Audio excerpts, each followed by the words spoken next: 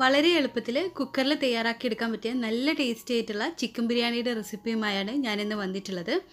ബാച്ചിലേഴ്സിനും അതേപോലെ ജോലിക്ക് പോകുന്ന വീട്ടമ്മമാർക്കൊക്കെ നല്ല യൂസ്ഫുൾ ആയിരിക്കും ഈ ഒരു വീഡിയോ. അതേപോലെ തന്നെ നമ്മൾ വല്ലപ്പോഴും പെട്ടെന്നൊക്കെ ഒരു ബിരിയാണി കഴിക്കണമെന്ന് തോന്നിയാൽ ഈ ഒരു രീതി നല്ല യൂസ്ഫുൾ ആയിരിക്കും. ബിരിയാണിക്കുള്ള ചേരുവകളൊക്കെ കട്ട് ചെയ്ത് വെച്ച് കഴിഞ്ഞാൽ 10-20 മിനിറ്റിനുള്ളിൽ തന്നെ നമുക്കിത് റെഡിയാക്കി എടുക്കാൻ പറ്റുന്നതാണ്. അപ്പോൾ ഈ ഒരു ബിരിയാണി തയ്യാറാക്കാനായിട്ട് ആദ്യം നമ്മൾ 1/2 കിലോ ചിക്കനാണ് എടുത്തിട്ടുള്ളത്. നന്നായിട്ട് കഴുകി വൃത്തിയാക്കി വെള്ളമൊക്കെ കളഞ്ഞെടുത്തിട്ടുണ്ട്. നിങ്ങൾക്ക് ഇഷ്ടമുള്ള അത്രയുള്ള വലിപ്പത്തിലുള്ള കഷ്ണങ്ങളായിട്ട് കട്ട് ചെയ്തെടുക്കാം. ഇതിലേക്ക് നമ്മൾ 1 ടീസ്പൂൺ ഇഞ്ചി വെളുത്തുള്ളി പേസ്റ്റ് ചേർത്ത് കൊടുക്കുന്നുണ്ട്. പിന്നെ ചിക്കനിലേക്ക് ആവശ്യത്തിനുള്ള ഉപ്പ് ചേർത്ത് കൊടുക്കാം. കുറച്ചധികം തന്നെ ചേർത്ത് കൊടുക്കാം കേട്ടോ, കുറച്ചൊന്ന് മുന്നിട്ട് നിന്നോട്ടെ. പിന്നെ ഇതിലേക്ക് ചേർക്കുന്നത് ചെറുനാരങ്ങ നീരാണ്. ഒരു പകുതി ചെറുനാരങ്ങയുടെ നീര്, ടേബിൾ സ്പൂൺ പറയുകയാണെങ്കിൽ ഏകദേശം ഒരു 1-1.5 ടേബിൾ സ്പൂൺ ചെറുനാരങ്ങയുടെ നീര് ചേർത്ത് കൊടുക്കാം. അതേപോലെ തന്നെ നമ്മളിതിലേക്ക് ചേർക്കേണ്ടത് 1 ടേബിൾ സ്പൂൺ തൈരാണ്. ഇതെല്ലാം കൂടെ നമ്മൾ നന്നായിട്ടൊന്ന് കൈവച്ച് മിക്സ് ചെയ്ത് കൊടുക്കണം. നമ്മൾ ഇതേപോലെ നല്ലതുപോലെ മിക്സ് ചെയ്തതിന് ശേഷം കവർ ചെയ്തിട്ട് ഫ്രിഡ്ജിൽ വെക്കണം. ഫ്രിഡ്ജിൽ വെക്കണമെന്നില്ല, അരമണിക്കൂർ റെസ്റ്റ് ചെയ്യാനായിട്ട് വെച്ചാലും മതി. ഓവർനൈറ്റ് വെക്കാൻ പറ്റുവാണെങ്കിൽ നിങ്ങൾ മാരിനേറ്റ് ചെയ്തിട്ട് ഓവർനൈറ്റ് ഫ്രിഡ്ജിൽ തന്നെ സൂക്ഷിക്കുക. അങ്ങനെ ആകുമ്പോൾ ഇതിൽ നല്ലതുപോലെ ഉപ്പ് പിടിക്കും. അപ്പോൾ ഇത് നമ്മളങ്ങ് മാറ്റി വെക്കാം. ചോറ് വെക്കാനായിട്ട് ഞാനിവിടെ ബസുമതി അരിയാണ് എടുത്തിട്ടുള്ളത്. ഇതിപ്പോൾ അത്യാവശ്യം നല്ല നീളമുള്ള ടൈപ്പ് വൈറ്റ് ബസുമതി അരിയാണ്. നല്ലതുപോലെ കഴുകി ഒരു 3-4 തവണ കഴുകിയിട്ട് വെള്ളത്തിൽ കുതിർത്ത് വെച്ചിട്ടുള്ളതാണ്. ഈ ഒരു ഗ്ലാസ്സിൽ 2 ഗ്ലാസ് ബസുമതി അരിയാണ് ഞാൻ എടുത്തിട്ടുള്ളത്. ഇതേപോലെ നമ്മൾ ബിരിയാണിയൊക്കെ വെക്കുമ്പോൾ കൃത്യമായിട്ടൊരു അളവിൽ അരി എടുക്കാൻ ശ്രമിക്കുക. അങ്ങനെ ആകുമ്പോൾ നമ്മൾ വെള്ളത്തിൻ്റെ അളവ് നമുക്ക് കറക്റ്റായിട്ട് കിട്ടും.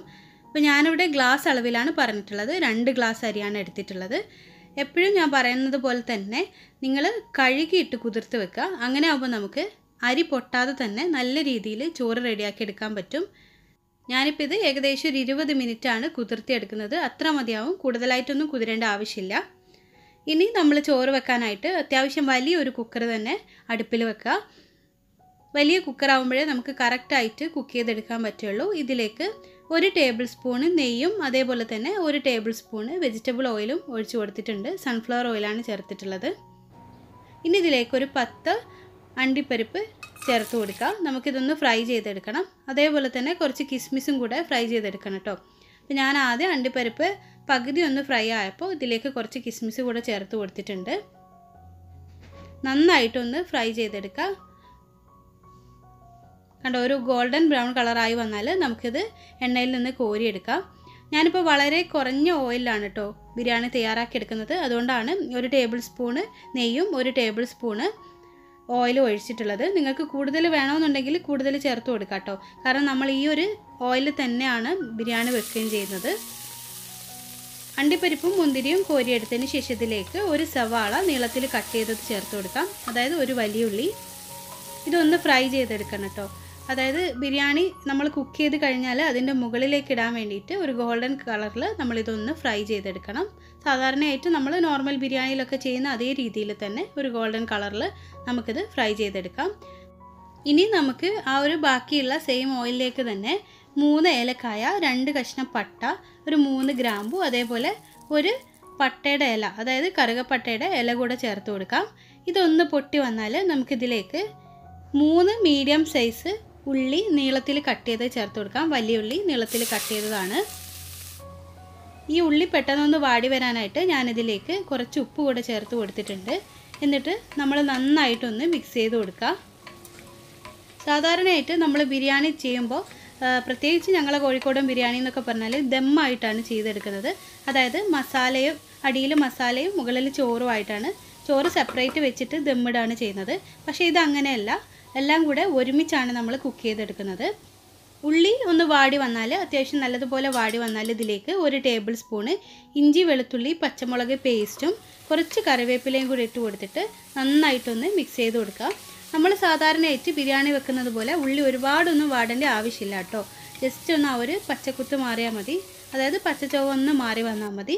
അപ്പോൾ ഇതെല്ലാം കൂടെ നമ്മൾ നല്ലതുപോലെ ഒന്ന് ഇളക്കി കൊടുത്തിട്ട് ഇഞ്ചിയുടെയും വെളുത്തുള്ളിയുടെയും പച്ചമുളകിൻ്റെ ഒക്കെ ഒരു പച്ചമണം മാറി വന്നാൽ ഇതിലേക്ക് 1 തക്കാളി ചേർത്ത് കൊടുക്കാം. ഒരു ചെറിയ തക്കാളിയാണ് കേട്ടോ. ഒരുപാട് വലിയ തക്കാളി ഒന്നും ചേർക്കേണ്ട ആവശ്യമില്ല. കാരണം നമ്മളിതിൽ തൈര് കൂടെ ചേർക്കുന്നുണ്ട്. പിന്നെ ചിക്കൻ മാരിനേറ്റ് ചെയ്യുമ്പോഴും നമ്മൾ തൈര് ചേർത്തിട്ടുണ്ട്, ചെറുനാരങ്ങ നീര് ചേർത്തിട്ടുണ്ട്. എല്ലാം കൂടെ ഓവറായിട്ട് പുളിയായിപ്പോവും, അതുകൊണ്ടാണ് ഒരു ചെറിയ തക്കാളി ചേർത്താൽ മതി എന്ന് പറഞ്ഞത്. അപ്പോൾ നല്ലതുപോലെ ഒന്ന് മിക്സാക്കി കൊടുത്തതിന് ശേഷം നമുക്കിതിലേക്ക് പൊടികൾ ചേർത്ത് കൊടുക്കാം. 1 ടീസ്പൂണ് മല്ലിപ്പൊടിയാണ് ഇതിലേക്ക് ചേർക്കുന്നത്. സാധാരണയായിട്ട് ബിരിയാണിയിൽ മല്ലിപ്പൊടി ചേർക്കാറില്ല നിങ്ങളെന്നുണ്ടെങ്കിലും ഈ ഒരു ബിരിയാണിയിൽ കുറച്ച് മല്ലിപ്പൊടി ചേർക്കണം കേട്ടോ. പിന്നെ 1/2 ടീസ്പൂൺ മഞ്ഞൾപ്പൊടി, 1/2 ടീസ്പൂൺ മുതൽ 1/4 ടീസ്പൂൺ വരെ മുളക് പൊടി, പിന്നെ ചേർക്കേണ്ടത് 1/4 ടീസ്പൂണ് ഗരം മസാലപ്പൊടിയോ അല്ലെങ്കിൽ ബിരിയാണി മസാലപ്പൊടിയോ ചേർത്ത് കൊടുക്കുക. എന്നിട്ട് എല്ലാം കൂടെ നല്ലതുപോലെ ഒന്ന് മിക്സ് ചെയ്ത് കൊടുക്കണം. ഞാൻ നേരത്തെ പറഞ്ഞതുപോലെ തന്നെയാണ്, സാധാരണ നമ്മൾ ബിരിയാണി വെക്കുന്നത് പോലെ ഓരോന്നായിട്ട് സെപ്പറേറ്റ് ആയിട്ട് നന്നായിട്ട് വാട്ടിയെടുക്കേണ്ട ഒന്നും ആവശ്യമില്ല. കാരണം നമ്മളിതൊരു കറി പോലെ വെച്ചെടുത്തിട്ട് അതിൻ്റെ മുകളിലേക്ക് അരി ഇട്ടിട്ടാണ് കുക്ക് ചെയ്തെടുക്കുന്നത്.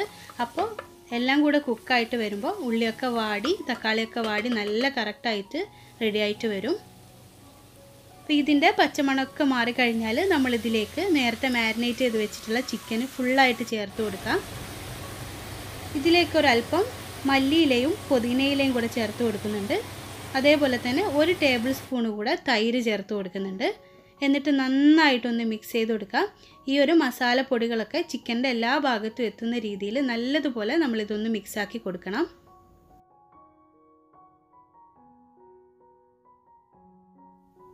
എല്ലാം കൂടെ കുക്ക് ചെയ്ത് കഴിഞ്ഞാൽ നമ്മൾ മിക്സ് ചെയ്ത് സെർവ് ചെയ്യുന്നത് കൊണ്ടിട്ട് സാധാരണയായിട്ട് നമ്മൾ കുക്ക് ചെയ്തെടുക്കുന്ന ദം ബിരിയാണിയുടെ ഫ്ലേവറൊന്നും അല്ല കേട്ടോ, അതിൽ നിന്ന് കുറച്ചൊരു ഡിഫറെൻ്റ് ആയിട്ടുള്ള ഫ്ലേവറാണ്. അപ്പോൾ നമ്മളിതെല്ലാം കൂടെ നല്ലതുപോലെ മിക്സാക്കി എടുത്തിട്ടുണ്ട്. വെള്ളമൊന്നും ചേർക്കേണ്ട ആവശ്യമില്ല.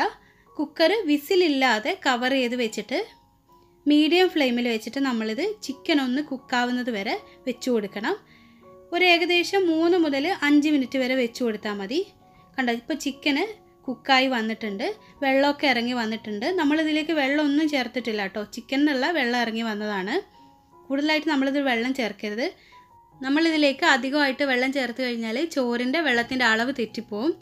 അപ്പം നമ്മൾ ചോറ് വെക്കാനായിട്ട് ചിക്കൻ ഒന്ന് കുക്കായി വന്നാൽ നേരത്തെ കഴുകി കുതിർത്ത് വെച്ചിട്ടുള്ള അരി വെള്ളം കളഞ്ഞിട്ട് ഇതിൻ്റെ മുകളിലേക്ക് ഇട്ട് കൊടുക്കുക. അതായത് ആ കുക്കായ ചിക്കൻ കറിയുടെ മുകളിലേക്ക് ഇട്ട് കൊടുക്കുക. നന്നായിട്ടൊന്ന് നിരത്തി കൊടുക്കുക, മുകൾ ഭാഗം ഒന്ന് നിരത്തി കൊടുക്കുക. അതിനുശേഷം നമ്മളിതിലേക്ക് 1-2 ടേബിൾ സ്പൂണ് നെയ്യ് ചേർത്ത് കൊടുക്കണം. ഞാനിവിടെ 6 kg ആണ് ഒഴിച്ചു കൊടുത്തിട്ടുള്ളത്. അതേപോലെ തന്നെ കുറച്ച് മല്ലിയിലയും പുതിനയിലയും പിന്നെ നമ്മൾ നേരത്തെ ഫ്രൈ ചെയ്ത് വെച്ചതിൽ നിന്നും പകുതി ഉള്ളിയും അണ്ടിപ്പരിപ്പും കിസ്മിസും കൂടെ ചേർത്ത് കൊടുക്കുക. ഇനി നമ്മളിതിലേക്ക് വെള്ളം ചേർത്ത് കൊടുക്കണം. 1 ഗ്ലാസ് അരിക്ക് 1/4 ഗ്ലാസ് വെള്ളമാണ് ചേർത്ത് കൊടുക്കേണ്ടത്. ഞാൻ നേരത്തെ ഇതേപോലുള്ള 2 ഗ്ലാസ് അരിയായിരുന്നു എടുത്തിട്ടുള്ളത്. അപ്പോൾ 1 ഗ്ലാസ് അരിക്ക് 1/4 ഗ്ലാസ് വെള്ളം എന്നുള്ള കണക്കിൽ 2 ഗ്ലാസ് അരിക്ക് 1.5 ഗ്ലാസ് വെള്ളമാണ് എടുത്തിട്ടുള്ളത്. സാധാരണ വെള്ളമാണ്, പച്ചവെള്ളമാണ് എടുത്തിട്ടുള്ളത്. നമ്മൾ ചോറ് വെക്കാനായിട്ട് എടുത്തിട്ടുള്ള അരിക്ക് കണക്കായിട്ടുള്ള വെള്ളം ഒരു പാത്രത്തിലേക്ക് അളന്നൊഴിച്ചതിന് ശേഷം അതിലേക്ക് ഉപ്പിട്ട് മിക്സ് ആക്കിയിട്ട് ഈ അരിയുടെ മുകളിലേക്ക് ഒഴിച്ചു കൊടുത്തു കഴിഞ്ഞാൽ ചോറ് വെന്ത് വരുമ്പോൾ കറക്റ്റായിട്ടുള്ള ഉപ്പ് ആ ചോറിനുണ്ടാവും. ഇതിന് മുകളിലായിട്ട് ഒരല്പം ഗരം മസാല പൊടി കൂടെ ഇട്ട് കൊടുക്കണം കേട്ടോ, അതെന്നോട് റെക്കോർഡാക്കാൻ വിട്ടുപോയതാണ്. ഇനി നമ്മളിത് ടൈറ്റായിട്ട് കവർ ചെയ്തതിന് ശേഷം 1 വിസിൽ വരുന്നത് വരെ മീഡിയം ഫ്ലെയിമിൽ വെച്ച് കൊടുക്കുക. ഒറ്റ വിസിലിന് ശേഷം നമ്മൾ തീ ഓഫ് ചെയ്ത് കളയണം. തീ ഓഫ് ചെയ്തതിന് ശേഷം 10 മിനിറ്റ് അങ്ങനെ തന്നെ വെച്ച് കൊടുക്കുക. 10 മിനിറ്റ് ശേഷം മാത്രമേ നമ്മൾ മൂടി തുറക്കാനോ അല്ലെങ്കിൽ വിസിൽ പോക്കാനോ പാടുള്ളൂ. ആ ഒരു ചൂടിൽ കിടന്നിട്ട് ബാക്കി കൂടെ ഈ ചോറ് വേവണം. മീഡിയം ഫ്ലെയിമിൽ വെച്ചിട്ട് 1 വിസിലടിച്ചതിന് ശേഷം തീ ഓഫ് ചെയ്തിട്ട് 10 മിനിറ്റ് വെച്ചതിന് ശേഷം നമ്മൾ മൂടി തുറന്നു കഴിഞ്ഞാൽ കണ്ടില്ലേ, ഇതുപോലെ കറക്റ്റായിട്ടുള്ള ബിരിയാണി നമുക്ക് കിട്ടും. നല്ല കറക്റ്റായിട്ട് നല്ല പെർഫെക്റ്റ് ആയിട്ടാണ് കുക്കായി വന്നിട്ടുള്ളത്. ഒട്ടും വെള്ളത്തിൻ്റെ കണ്ടൻ്റ് ഇല്ല, കറക്റ്റായിട്ടുള്ള വേവാണ്. കണ്ടോ, നിങ്ങൾക്ക് കാണാൻ പറ്റും അരി നല്ലതുപോലെ സെപ്പറേറ്റ് ആയിട്ട് വിട്ട് തന്നെയാണ് നിൽക്കുന്നത്. അഥവാ നിങ്ങൾ മൂടി തുറന്നിട്ട് ഇത് കുക്കായിട്ടില്ല എന്ന് തോന്നുകയാണെങ്കിൽ ഒരല്പം കൂടെ വെള്ളം ഇതിൽ മുകളിലായിട്ട് ഒഴിച്ചു കൊടുത്തിട്ട് നമ്മൾ ചെറിയ തീയിൽ വെച്ചിട്ട് കവർ ചെയ്തിട്ട് കുറച്ച് സമയം കൂടെ വെച്ച് കൊടുക്കുക. അതായത് കുക്കർ വിസിലില്ലാതെ കവർ ചെയ്തിട്ട് കുറച്ച് സമയം കൂടെ വെച്ച് കൊടുത്തു കഴിഞ്ഞാൽ കറക്റ്റായിട്ട് നിങ്ങൾക്ക് കുക്കായിട്ട് വരും. അപ്പോൾ ഞാൻ പറഞ്ഞിട്ടുള്ള വെള്ളത്തിൻ്റെ അളവും അതേപോലെ തന്നെ തീയുടെ കാര്യവും എല്ലാം പ്രത്യേകം ശ്രദ്ധിക്കണം. അപ്പോൾ ഈ ഒരു സിമ്പിൾ ബിരിയാണി റെസിപ്പി നിങ്ങൾക്ക് എല്ലാവർക്കും ഇഷ്ടമായി എന്ന് പ്രതീക്ഷിക്കുന്നു. ഇഷ്ടമായിട്ടുണ്ടെങ്കിൽ ലൈക്ക് ചെയ്യണം, അഭിപ്രായങ്ങൾ കമൻറ്റ് ചെയ്യണം. ഫ്രണ്ട്സിനും റിലേറ്റീവ്സിനെല്ലാം ഈ വീഡിയോ ഒന്ന് ഷെയർ ചെയ്യണം. ഞാനിതിൻ്റെ കൂടെ സെർവ് ചെയ്തിട്ടുള്ളത് ഈ ഒരു സ്പെഷ്യലായിട്ടുള്ള തൈര് സലാഡാണ്. അപ്പോൾ ഇതിൻ്റെ റെസിപ്പിയുമായിട്ട് ഇൻഷാ അല്ലാഹ് ഞാൻ അടുത്ത ദിവസം വീണ്ടും വരാം. സബ്സ്ക്രൈബ് ചെയ്യാത്തവരാണ് നമ്മുടെ ചാനൽ കാണുന്നതെങ്കിൽ സബ്സ്ക്രൈബ് ചെയ്യാൻ മറക്കല്ലേ.